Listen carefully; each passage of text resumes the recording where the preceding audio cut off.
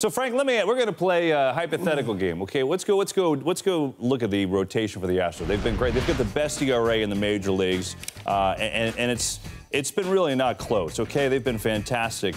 But I'm going to play a little game. Let's look towards the playoffs. Let's say the playoffs started tomorrow, Big Hurt. Okay, you're not pitching all these guys in a series, I don't think. Who is going to the bullpen? Who is the odd man out? It's a tough call for me, but I'm going to go with Lance McCullers. Just because his hit and miss stuff. His breaking ball is exceptional. And when you get a guy to come out of the bullpen, you need someone who can strike people out, and Lance McCullers can get that done for you. Dallas Keuchel and Lance McCullers. And McCullers might get more reps because he has the experience of being able to come in the middle of the game. Wait, you're going two? Yeah, that's all they need. They got Justin Verlander, Cole, and Morton. That's all you need. You're not going to wait that long for Justin Verlander. He's going to pitch game one, and if there's a game four, he's back up there. All right, give me the explanation. Now, why two? Go ahead, give it to me. Well, look, you got three of the best right-handed arms right now in baseball as far as pure stuff. And if they're able to rack up strikeouts, you're talking about in a three-game set, they can rack up close to 40 strikeouts. Look, Dallas Keuchel, I love you. I know you got the beard going, but you got to need to come sit down and go get another title, man. Because right now, you're looking at the numbers. If it continues like that, he's got a 4 ERA. That's almost 3 runs higher than Justin Verlander. So there's only a couple of people that can start in that rotation. It's not softball. So, hey, that's one of the numbers. It's the way it's going right now. Well, I think what's going to be the determining factor is going to be how many innings their starters log throughout the season. Because these guys are pitching so well. They're pitching deep in the ball games every night. So come playoff time, we'll see how rested certain arms are. Well, their bullpen has thrown the fewest innings of anybody in the league. So to your point, the starters have been so good, the bullpen hasn't thrown, and the bullpen's ERA is great. Partially, I think, because of that, right? Starters. But, you were throwing out a scenario earlier, Frank, that maybe even you see a scenario where all 5 of those guys will get a start. You never know. They're that good. Happening? It's like, why change it if it's not broken?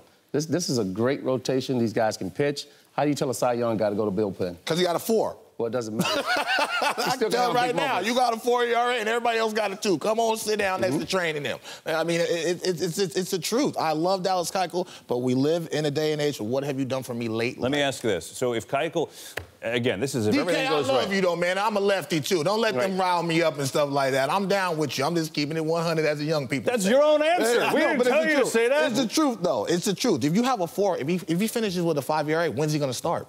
The one thing I'll say is this, and this is a big if, trade deadline, we know what they did last year, the waiver deadline, they got Verlander. If they don't go out and get a bullpen arm, right now Rondon's the closer, right?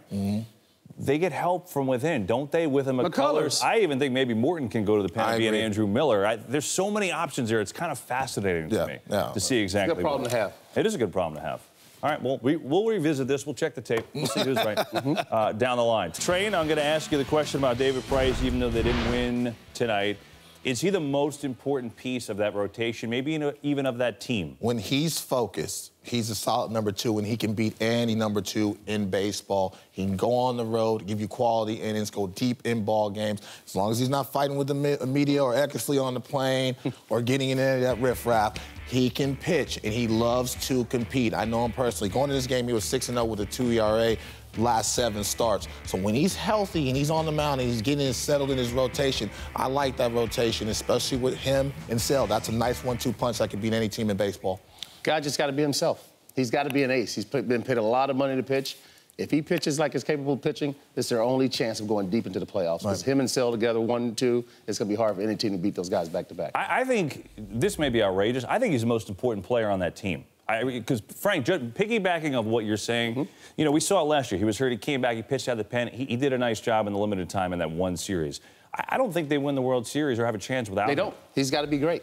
And I hate to say that, it's a lot of pressure for any pitcher, but he has to be great. Boston's going to go deep in the playoffs. And when he's able to command his pitches on both sides, he's able to get quick outs and get that offense back in the dugout. And you like that, Frank. You don't want to be standing out there all day, especially how powerful and how athletic this offense is. That helps them, and they score runs, especially helping them out. But if he's able to pitch quickly, get contact, stay healthy, I think it'll be just fine.